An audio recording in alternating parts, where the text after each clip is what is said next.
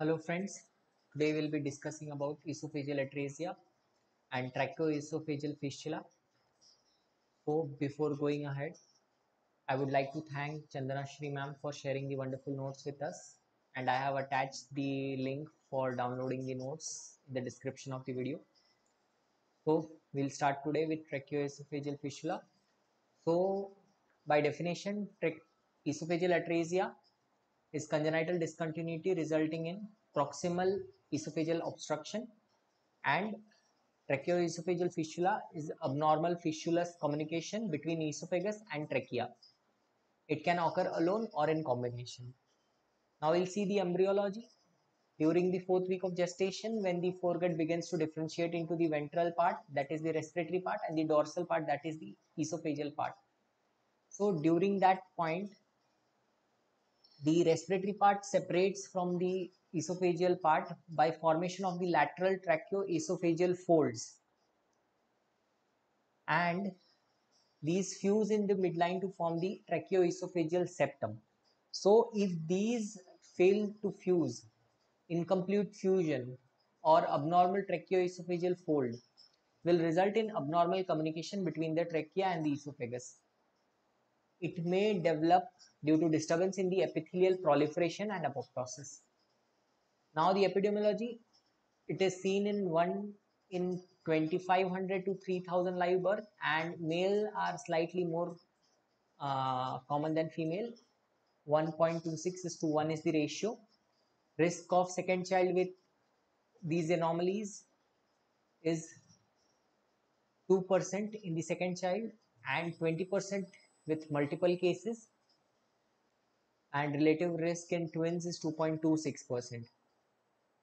What are the environmental factors? The methimazole in early pregnancy, that is an antithyroid drug, maternal diabetes or thalidomide exposure, chromosomal abnormality like trisomy 18 or 21. It can be associated with other anomalies, and the syndrome is called Vactral, where there is vertebral anomalies in the thoracic vertebra, anorectal anomalies, cardiac anomalies, which are most commonly associated with these tracheoesophageal fistula, and most commonly being ventricular septal defect, then tracheoesophageal fistula, renal anomalies, limb anomalies, that is radial dysplasia. So these are Vactral anomalies which are associated with tracheoesophageal fistula, and trisomy 21, it is associated with duodenal atresia along with tracheomalacia. Another syndrome which we have is the Charge syndrome, where there is coloboma of the iris, heart defects, atresia of the choana, retarded development, genital hypoplasia, and tracheoesophageal fistula. Now I'll see the classification or types, that is the Ladd and Gross types. So we have A to E, the mainly types, and so first of all A, where there is pure atresia. So there will be no communication of the esophagus, no communication of esophagus, proximal esophagus to the distal esophagus. So there will be obstruction. It is seen in 7% cases where the proximal is blind ending at the level of the azygous vein in the posterior mediastinum, and distal esophagus is a short stump suspended by a fibrous band. There is a gap between the two esophageal ends. Then we'll see type B, in which the proximal blind end has a abnormalous communication with the trachea, and the distal part is a blind end. Then C, which is the most common, where the proximal esophageal part is the blind end and the distal esophageal is communicated to the trachea. This is the most common with 85% incidence among the tracheoesophageal fistula. The proximal esophagus will be dilated, it will be thick, and it will be extending up to the superior mediastinum up to T3 or T4 level. Then distal esophagus, it enters the trachea posteriorly at the carina or 1 to 2 cm high above. The distance of esophageal end is variable. Then we'll see type D, where there is separate connection between proximal end of the esophagus and distal end of the esophagus. It is the least common and it is type D. Then we have the last, that is type E, where there is H type, where there is no esophageal atresia, but the esophagus is having a fistulous connection with the trachea. So most common is the C type.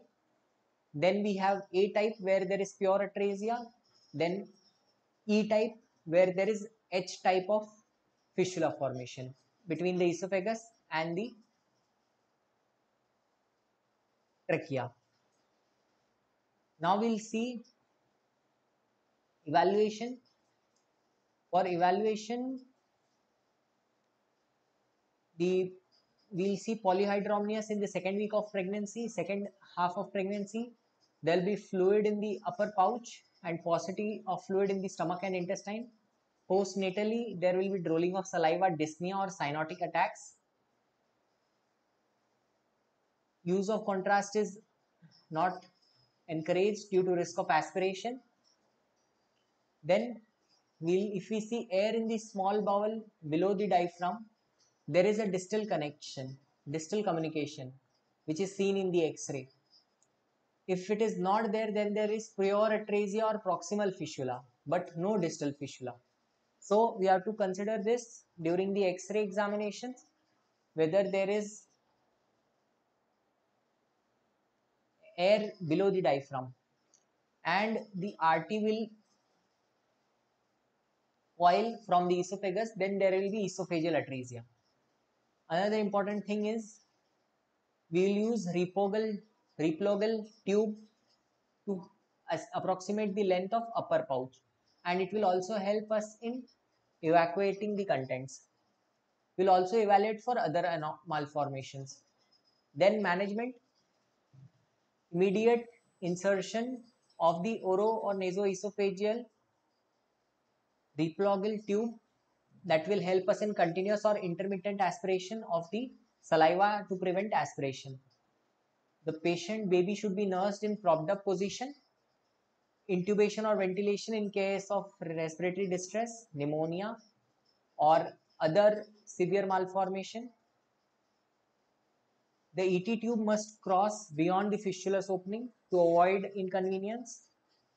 Then after proper resuscitation, we'll go for surgery. We'll go for extrapleural approach and thoracic repair, thoracoscopic repair may also be done.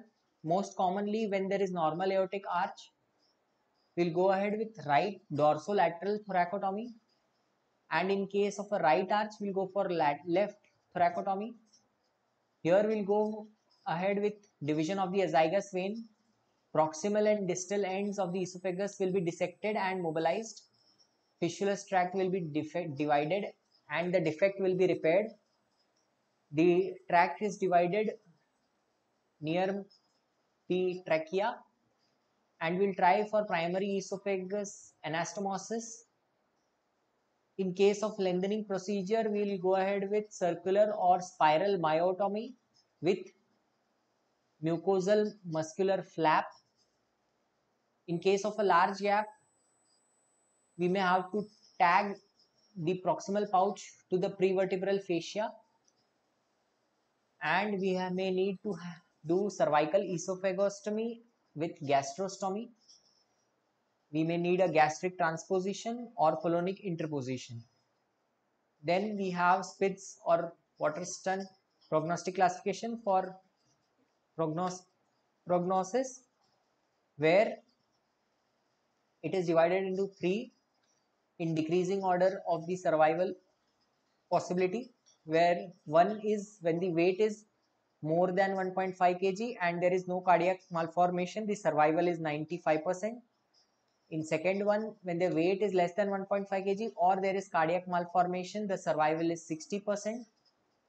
And in third, where the weight is less than 1.5 kg and there is cardiac malformation, the survival is around 22%.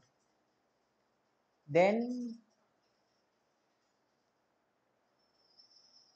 for type E fistula, that is the H type, we'll go for the neck approach for repair. Then we'll go for complication, that is aspiration resulting in pulmonary distress, anastomotic leak leading to mediastinitis. These are both are the early complication. Then again fistula formation, anastomotic stricture or tracheomalacia, which are the late risk complication. Other one of the most common complication of these surgery and condition is gastroesophageal reflux, which is very common amongst 50 to 70% cases. So this was all about tracheoesophageal fistula. Hope it has been understood, and keep studying, keep growing. We'll see you in the next video. Please like, share and subscribe. Thank you for watching.